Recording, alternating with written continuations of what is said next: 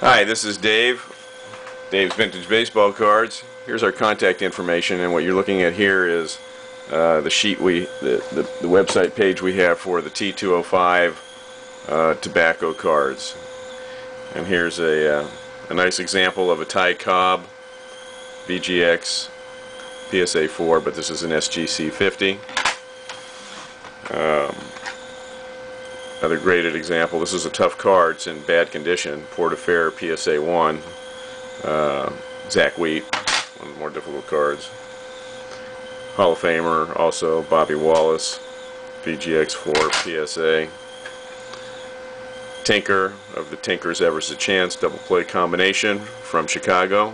Portafer, lower grade example. Same guy in a little bit nicer condition. These cards were issued in 1911. There's a total of 208 in the set. Here's McConnell, just a common VGX. Issued by the same company that made the T206 cards. A couple of differences on these cards with compared to the T206s. If you look carefully on this, you can see from 1908, 1909, and 1910. There's stats on the back, plus there's a bio here. This particular card happens to be of Christy Mathewson. These cards were only issued in 1911, and they did have some minor league players also. There's some variations in here and some error cards that are quite valuable. And as you can see, these cards have the gold borders. And these gold borders chip very easily, so there's a huge disparity in the value of these cards from near mint to say very good.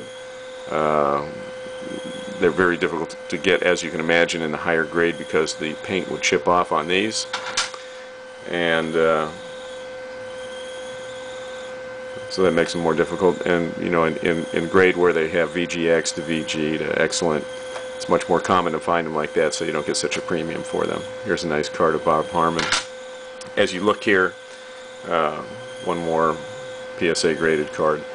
You can see that I've got just stacks and stacks of these cards. We have over 300 of these in stock. If you have some of these, you have any questions about these cards, you're interested in buying, selling, or trading, certainly we encourage you to come and visit Dave's Vintage Baseball Cards. Here's my contact information. From this particular page here, you would go to the tobacco section and then just click onto the T205s, but you'll find all the other tobacco and caramel sections as well at that particular location. So we look forward to seeing you at Dave's, and hope you're having a happy July 4th.